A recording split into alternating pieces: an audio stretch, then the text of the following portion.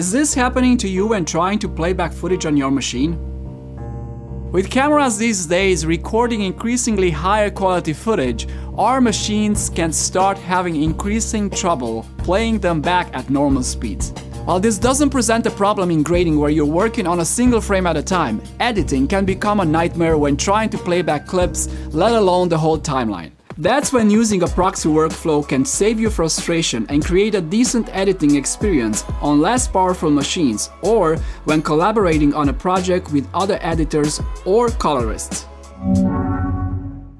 Today we'll take a closer look at Blackmagic's Proxy Generator that ships with both Resolve 18 Studio and the free version.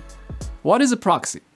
The word has its root in the Old English procuracy, referring to a person who is legally commissioned to act on behalf of another person, much like a stand-in. Likewise, a proxy in a video post-production environment is a placeholder that represents the original footage source but at a significantly lower size and quality, making it easier to edit because it requires less processing power for playback.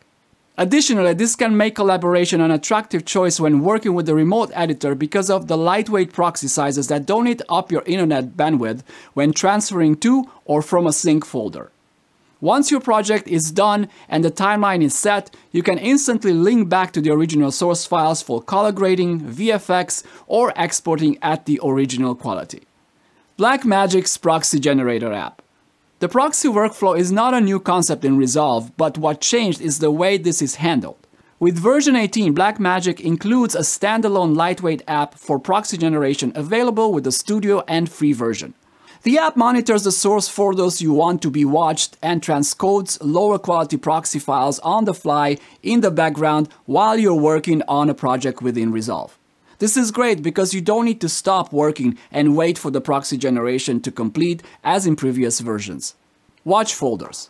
When you first launch the Blackmagic Proxy Generator app from the Applications folder or Finder search on a Mac, or from the Start menu on a PC, you'll be prompted to add a watch folder. This is nothing else but the location of a folder containing the original source files of a project you're currently working with, for which the app will generate proxies. The app will work with all popular video formats. You can opt out for now and add these locations later, or you can add as many watch folder locations as you need by dragging and dropping the folders in the watch folder list. This is just telling the Proxy Generator app to monitor those folders for any additional source footage we might add or remove. After you add a new folder containing the source media files, hit Start and the app will start transcoding. You will see a completed status when the files are transcoded. Once the app starts processing, it will automatically create a subfolder named Proxy within the same location level containing all the transcoded files.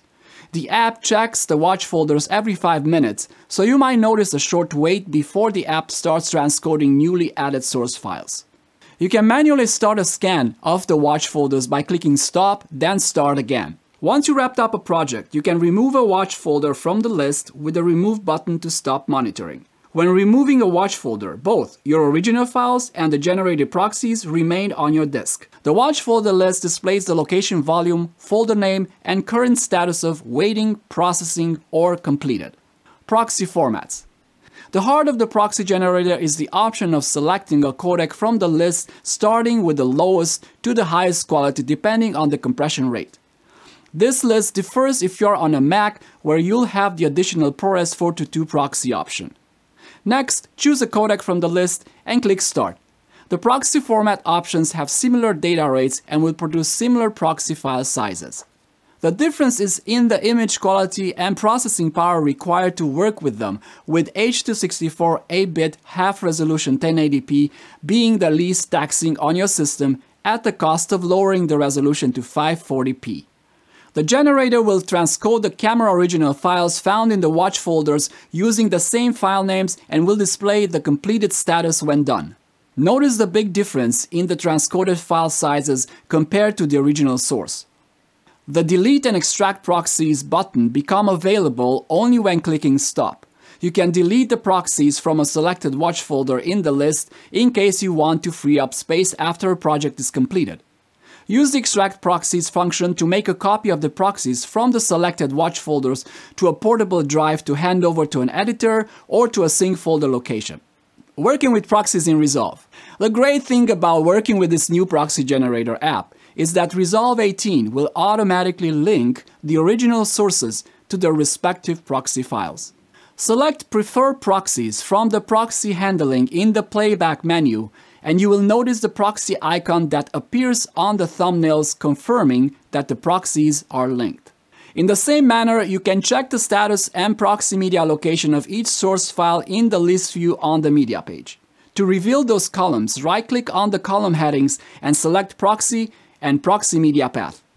In case your original source isn't linked to your proxies because perhaps you moved them to a different location, you can manually link by right-clicking on the selected clips and choosing Link Proxy Media from the contextual menu.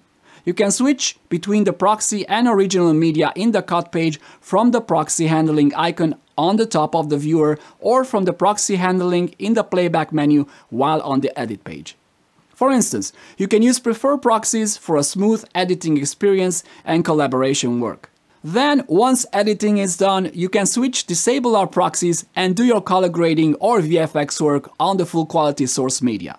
By default, when exporting, the Use Proxy Media checkbox is disabled, so you can have the original sources linked for maximum quality. You can also choose to use the proxy media in your export if you need lower quality reference outputs for reviews only.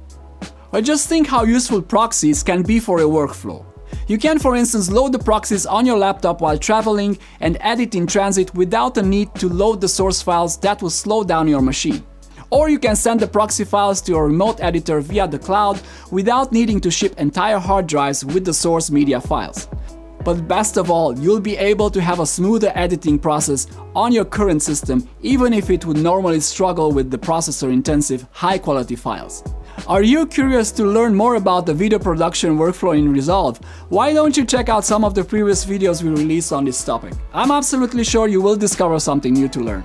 And hey, while you're at it, please subscribe to our channel and hit that notification bell so you know when we are posting new content. Thank you so much for watching. My name is Gabi Bucataru for Stocksy United. Please like this video if you found it useful, and I'll see you in the next one.